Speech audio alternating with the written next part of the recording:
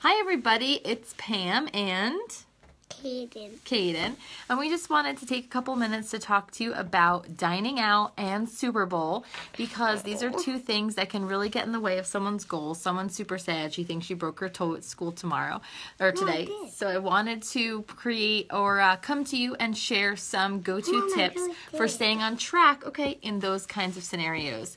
So first I'm going to talk a little bit about going out to eat.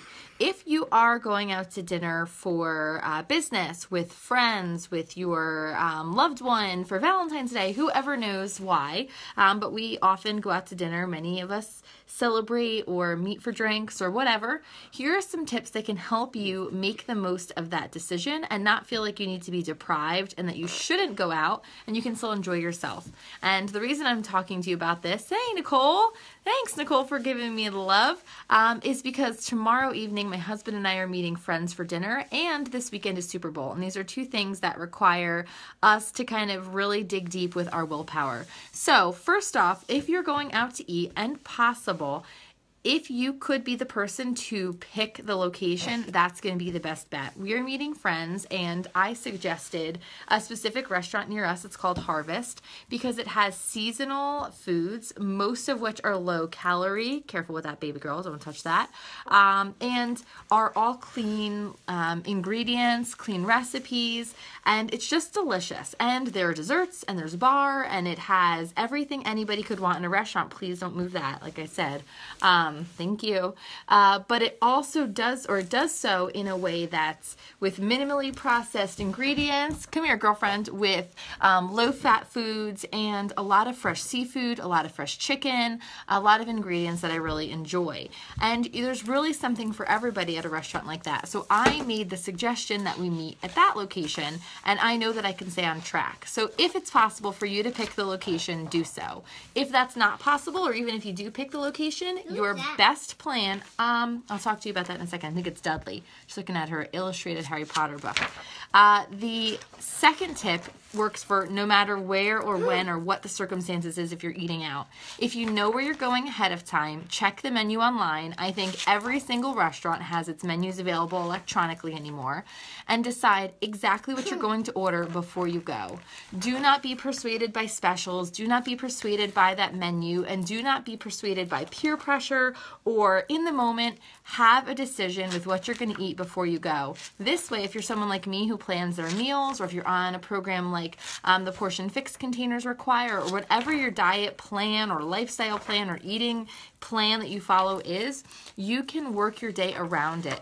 For me, I'm going to make sure that I pick something that's as healthful as possible, but if it's going to not have as much protein as I normally would like in my day, or it's going to be a little heavier in carbs, I am going to adjust the rest of my day accordingly. This way I don't get there and feel like I have to find something healthy. Oh, heck with it, throw in the towel, I'm just going to eat whatever I want.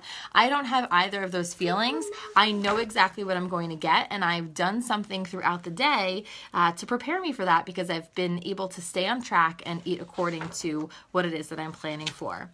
My last tip is to choose one or the other, dessert or drinks, if you're really trying to stay on track. Now, you don't have to. You can have your full cheat day and have a drink or have that dessert as well. But I think that picking one or the other is a really great tip.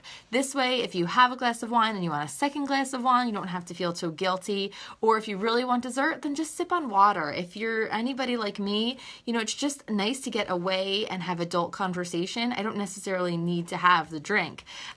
Instead, I'd prefer to have the dessert. But, you might be the opposite. I would suggest choose one. Have fun. Have both if you want to, but if you're really looking to stay on task or on track, do not feel like you have to deprive yourself completely. Just make sure that you choose one and that you're confident in that and you stick to it.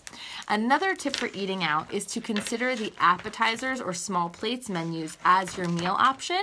Again, when you're checking that menu ahead of time, that's a way that you can portion yourself.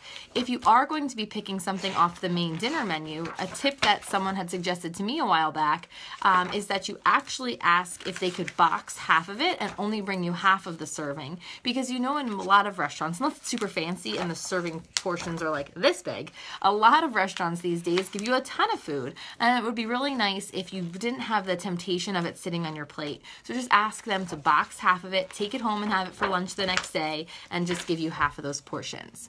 Now, let's say you're going to a Super Bowl party on Sunday. Many of you are. I really suggest that you bring as many clean and healthy options as possible. There's wonderful websites, wonderful bloggers and people on social media that you can follow that have some great tips. Clean Food Crush is one of my favorite. Eat Yourself Skinny is another good one. And they have a lot of recipes that are perfect for bringing to a Super Bowl. One from Clean Food Crush that I really like is the orange almond chicken. You make your own chicken tenders with almonds, with ground almonds and orange zest and the juice of orange around them. And they're delicious. And it's so much healthier than a fried chicken finger that maybe you would have your kids eating at a Super Bowl party.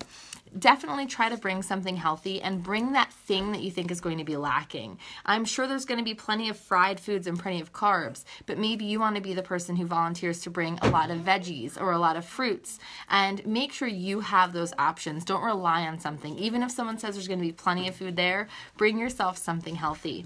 And make sure on Sunday you fit in your workout before you go. You will feel a lot less guilty if you have a couple of beers, a lot less guilty if you do go into that nacho dip for a second time, if you fit in some fitness. There are some really awesome and quick and effective workouts on Beachbody On Demand that are as short as 15 minutes. Some are even 10 minutes, and you can get a really good burn. In fact, I think Shaun T has a few ridiculously hard ones that are 5 minutes long. So do not feel like you can't fit in your fitness on Sunday. Sunday's typically the rest and recovery day for the program that I'm following, but because it's Super Bowl Sunday and I want to enjoy myself, I'm going to make sure that I don't have my rest and recovery. I'm going to have a full-on workout that day so I can really feel like I've earned a little bit of an extra cheat day. Those are my tips. Enjoying a night out, enjoying Super Bowl. If you have any, I'd love to hear them. Thanks to you ladies who joined me live, and I hope that if you do need more tips, you consider joining my free 5-day group. It begins officially on Monday. It is Clean Living Made Easy. I'll be sharing some... Oh, Groundhog's Day, good job. I'll be sharing some new clean recipes that I've curated, some that are of my own, as well as short cleaning and organizing tasks to accomplish each day so that your surroundings are clean as well, mentally and metaphorically speaking and physically. And I'll also be including short workouts that you can do right on Beachbody On Demand. And there's a free trial, so this is a completely free group, no cost to you. If you're interested, I'd love to have you. Thanks, Nicole, for the comments. I'm going to like them here, and I hope you all have a fantastic day. Share this video with anyone who could use these tips. Let me know your favorite tip if you have something to add to the list. Kaden just dropped her book. Or if you have one of these that you feel like you're definitely going to follow through with, I'd love to hear that as well. Have a happy, happy Thursday. It's almost Friday.